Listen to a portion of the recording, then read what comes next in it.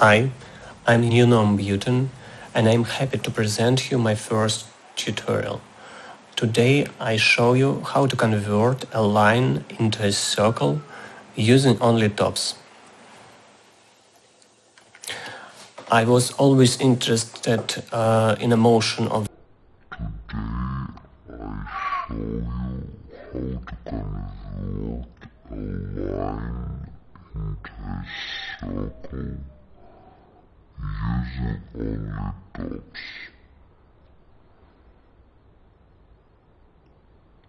I understood that we could apply all transformations we want to a shape before we turns it into a circle. This is an artwork by my friend, and I suggest you to follow him, by the way. Also, after I developed this technique, I understood that there is a brilliant tutorial on similar topic by Paqueta 12. But he used here the same logic and applied it to SOPs, not to tops. If we talk about point clouds, it's very important to save all informations only in textures. First, theory. I described a whole tutorial in 4 steps. First, we need a line that would be normalized between 0 and 1. So it has length of 1.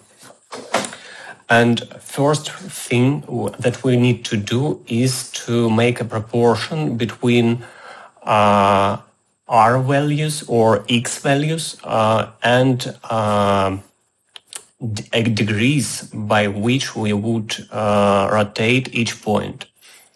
So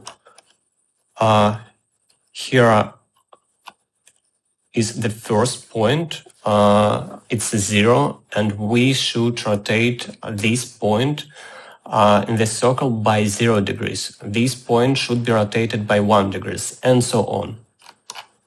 So last point will be rotated almost by 360 degrees. Second, we need to find a radius. It's pretty simple step. We know that length of our line is 1, and also we know formula for circumference of a circle. It's 2 multiplied by p multiplied by r. So the radius will be 1 divided by 2 multiplied by p. Next step is to bring all points to origin to the point from which this point will be rotated. So here I animated this step, and according to it, each point should be moved to 0 by x-axis and minus or plus radius by z-radius. You could actually rotate from any of these. You could rotate points from any of these points, but I choose as an origin this one. And fourth step, we finally should rotate them according to degrees we calculated at first step. So each point was rotated by the degree calculated according to its r or x coordinate. So let's build the whole system from scratch. First, we need constant.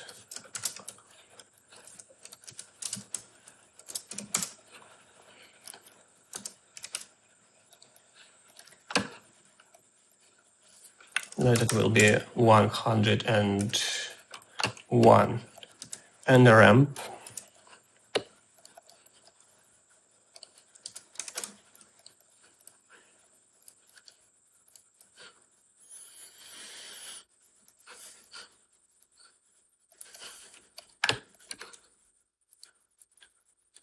(32-bit float) and nearest pixel. Then we should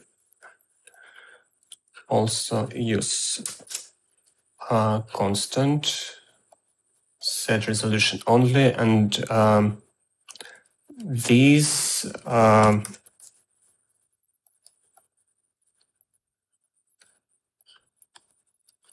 helps us to set points into line. We could, okay, 1 second, 32 RGB.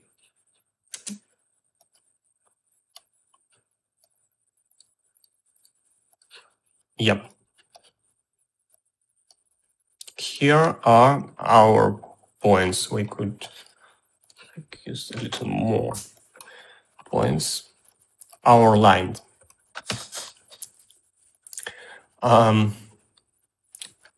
First step, as I said, we need to extract all x values and convert them into degrees. Remember, it's very important to use normalized object on input, so normalized by x-axis. So any object that you would use in the future should be before from 0 to 1.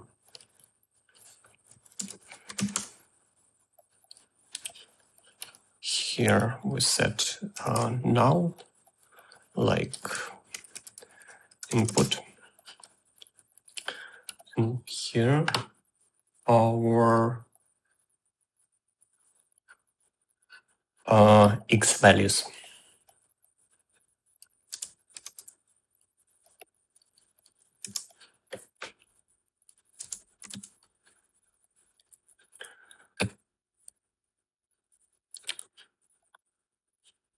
And we simply make a proportion between from range 0 to 1 to range 0 to 359,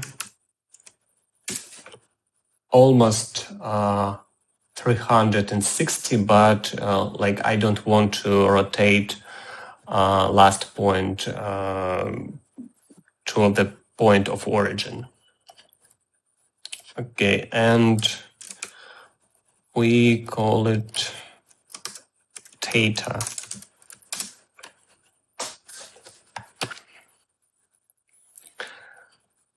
Second thing that we need to do is to move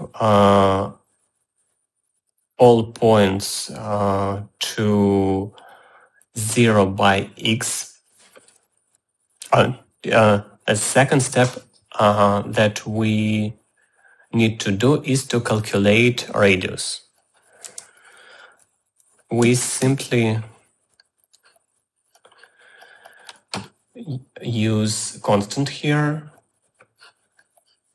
set resolution only, and here I 32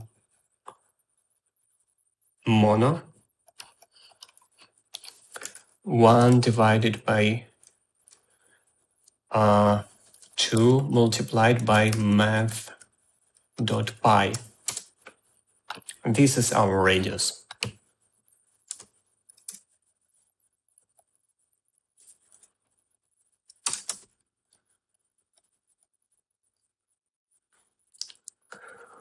third step, we need to move all points to origin. By origin, I mean the point from which we would rotate each point.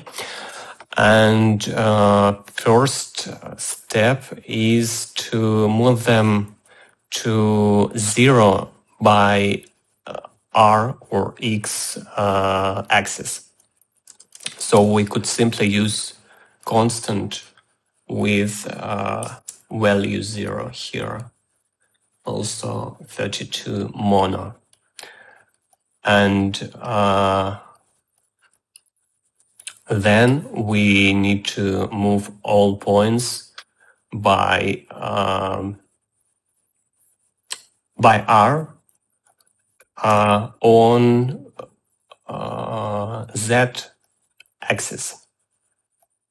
So here we use also 32 mono, and here we use blue, and this is our Z values. Then we simply add R to that values.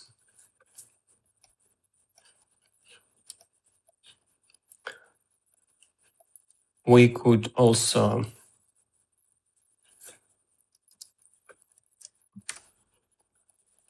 make a new reorder to underline that we shifted all points.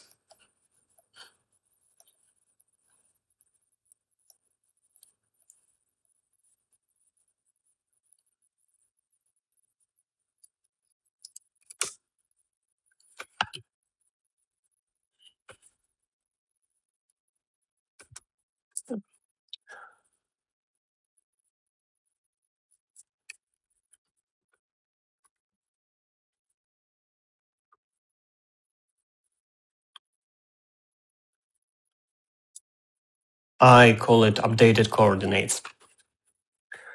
Then we need to rotate each point by degree we calculated at first step. And for this, we will use this simple formula, but instead of y, we use z values here, because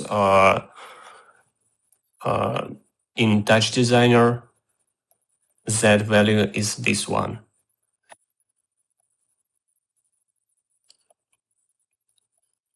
So we need to calculate cosinus theta and sinus theta.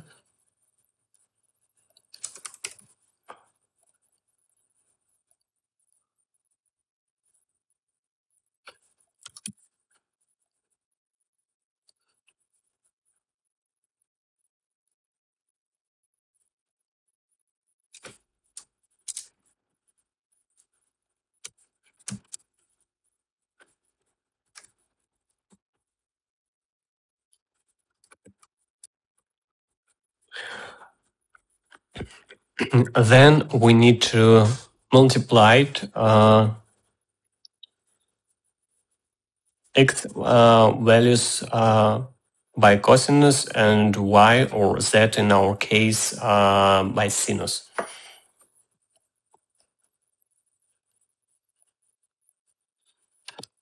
And we use here updated coordinates.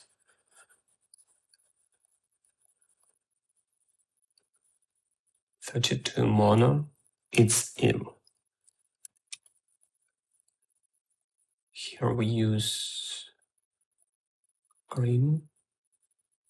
32, it's y. And here blue, it's z. I multiply this one by this one, and this one by this one. Then I should subtract. Yep. This one from this one. this is new X values or R. Then we need to do the same for new Z values.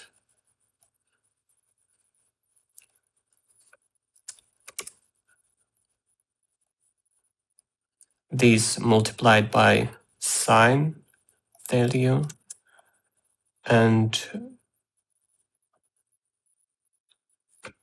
this multiplied by cosine and add.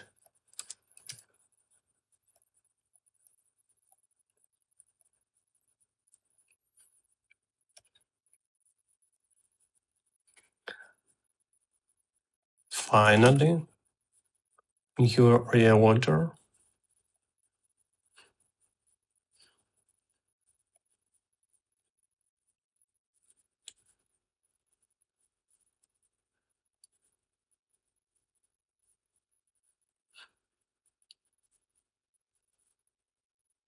Yes, we can see that there is actually a circle here. And you could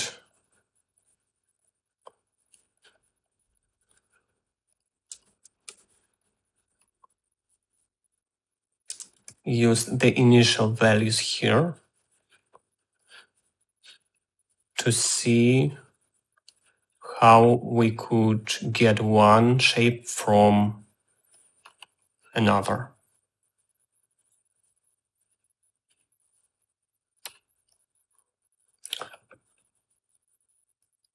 All our transformations are right, at least I think so, and we could move to fun part.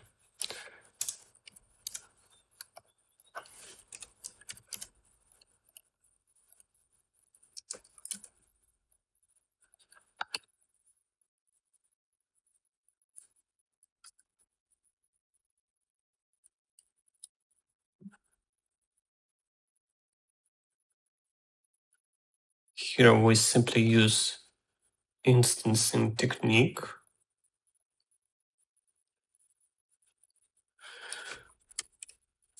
Positions. And also I use rectangle as like a form, a shape for instancing. You could choose whatever you want, and I want to rotate each rectangle by random degree. For that, I use noise. Just noise, offset to 0 and not monochrome. Also,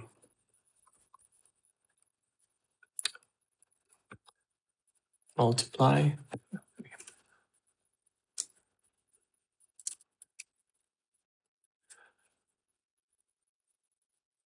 Math range from -1 minus 0.5 to 0.5 minus 180 to 180.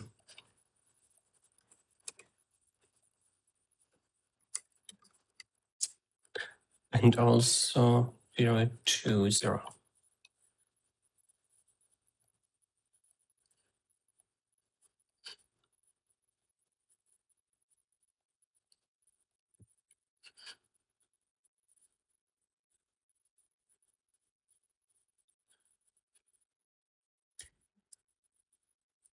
Standard setup, camera light and render.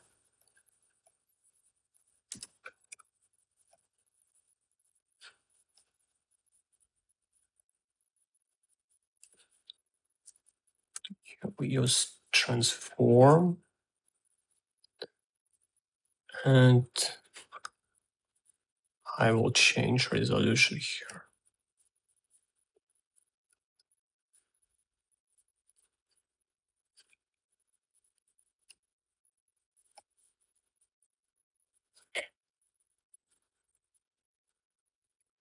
Here is pretty simple shape, and we could do several things with that. First of all, we could add noise just right here and see what is going on.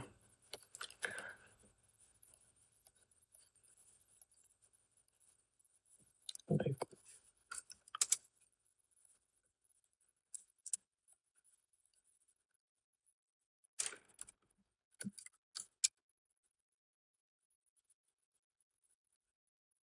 well, predictable, simple, and not very interesting, maybe. Then um, I used this system to rotate different shapes, including like different point clouds, and we could use here a point generator to obtain like these torus I showed you at the beginning. For example, cube surface, 1 million points, and yep. Look, here we need to do what I said here at the beginning. We need to normalize all values by R.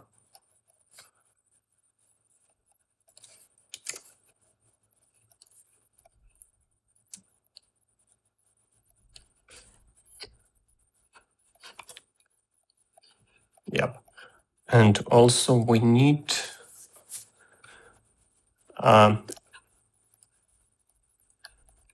after we do that, we could update scales of this shape until we like it, actually. Point transform, which is brilliant node. Like this is R. Yep. This is something interesting. Let's stop this noise for a minute.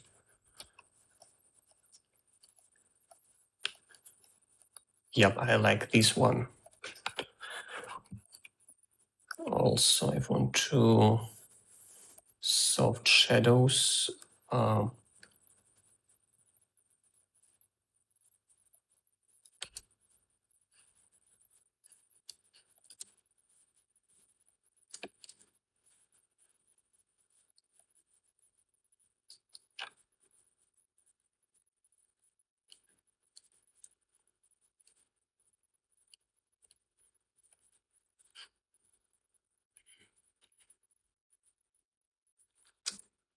Then,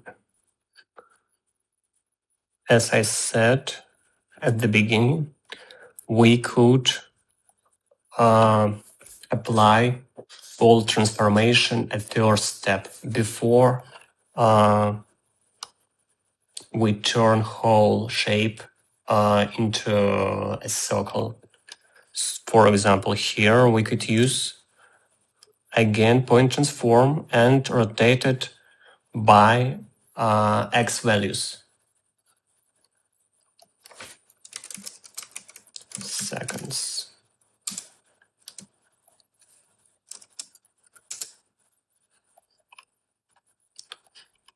Well, I like this.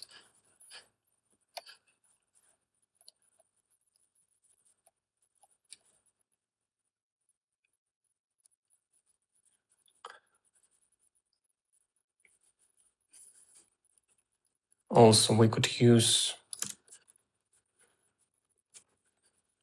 some amount of noise here to see what happens.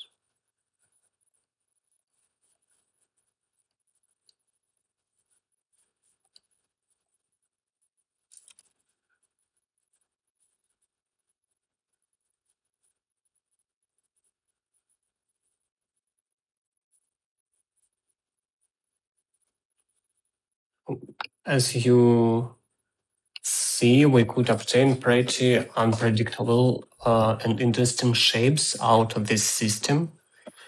So you could play it and see the result.